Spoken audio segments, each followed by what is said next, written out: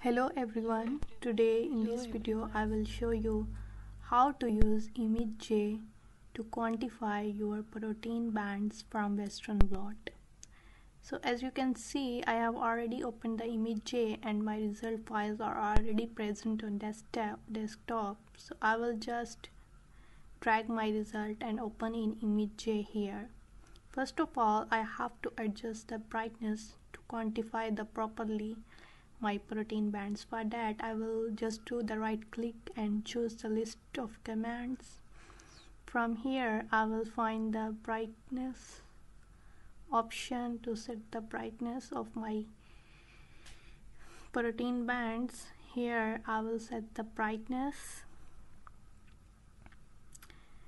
As you can see, I am trying to adjust the brightness. So I already adjusted the brightness and now you can see my protein bands clearly. So further I will close the brightness option.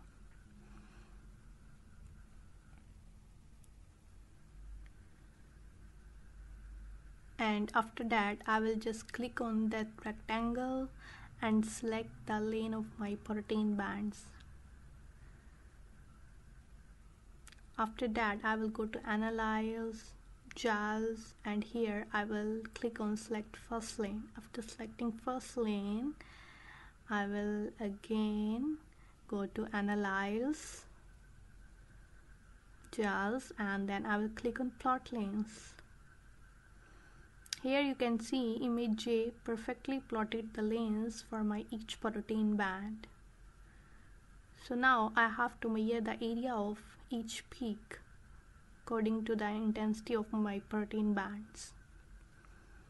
For that, first I have to draw a bottom line for each peak to measure the exact area of each protein band.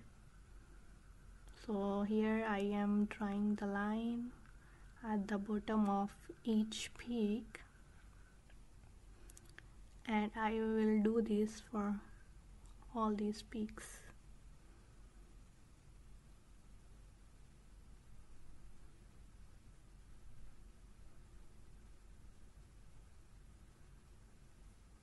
So I have drew the line at the bottom of each peak. Now I have to measure the area, and to measure the area I will just have to click on this yellow magic wand.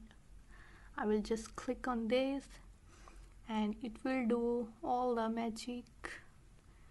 After clicking this, I will keep clicking on each peak, and here you can see it will give you the value of the area. So just keep clicking on each band to measure the area of each peak.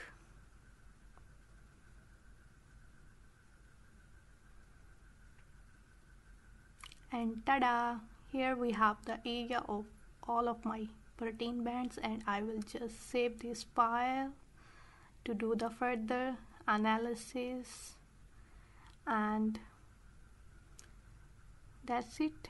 That's how you measure the protein bands or area of your protein bands by using the ImageJ software.